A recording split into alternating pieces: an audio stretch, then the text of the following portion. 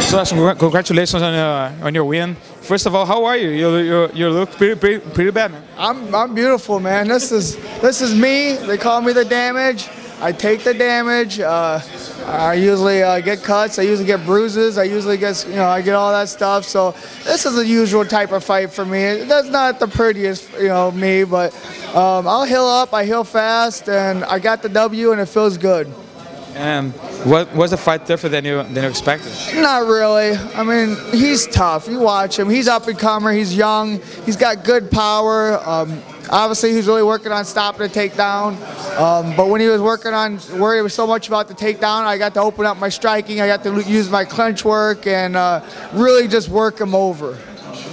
When the fight was over, were you confident that the judges would give you the win? Yeah, when the fight was over, I thought for sure. I mean, I thought 29-28 for sure. 29-28 for sure. Third round, close. I could see maybe them giving him that round.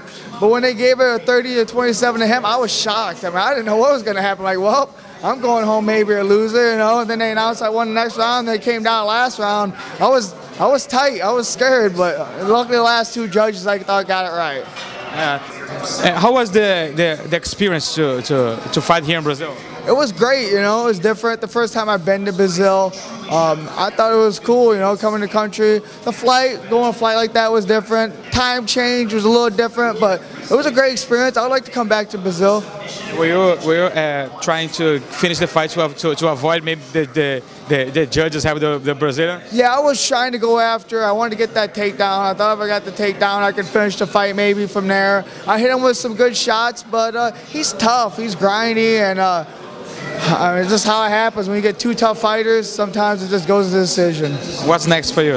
I'm hoping to fight again soon. I'm hoping to fight maybe in the next few months.